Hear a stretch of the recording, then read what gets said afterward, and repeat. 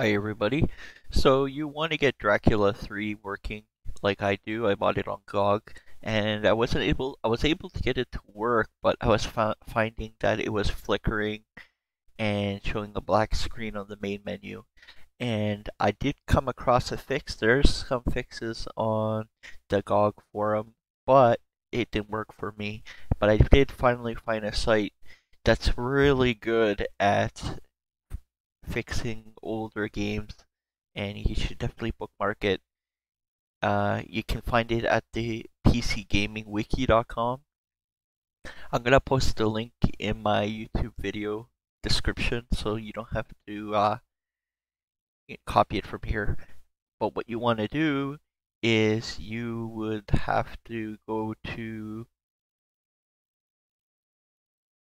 video fixes and black screen on Windows 10 is the issue that we're all having if you're here.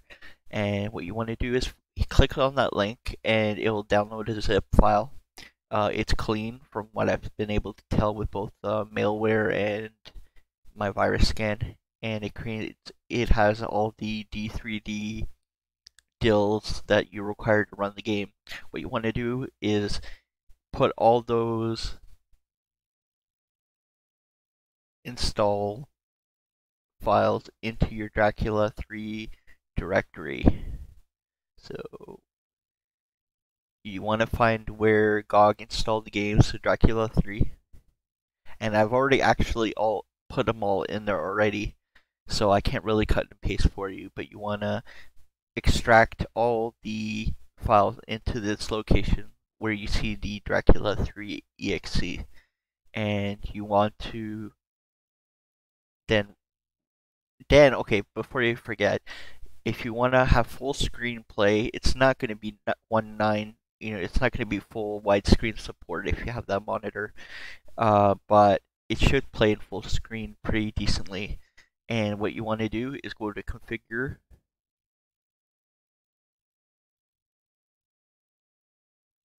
As you can see, I have use hardware on, use 32-bit sprites on, 32-bit screen on, and normally by default the full screen is set to 0.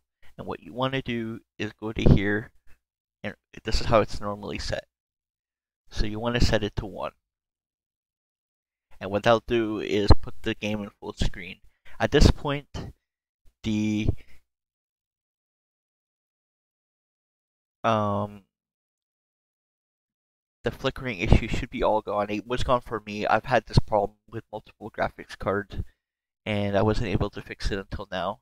But it seems to actually work without any real modification of your system or installing some sort of third-party windowed support. And by make sure you go to File, save your changes. If you don't, you can actually keep this window open while you're running the game. It doesn't matter, but you can close it now and hit Dracula 3. It's going to be slower by a few seconds compared to what it ran before. Don't worry. And as you can see, no flickering. You should have noticed flickering on the screen if the problem hadn't been solved. I just skip that. And you're at the main menu in full screen. So I hope this helps. I know I didn't kind of go through cutting and pasting,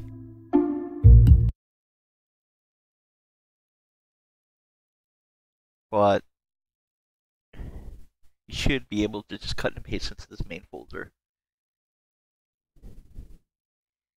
And if you have any questions, drop me a line. I'm free to answer any of them, and I hope it really helped. And have a good one.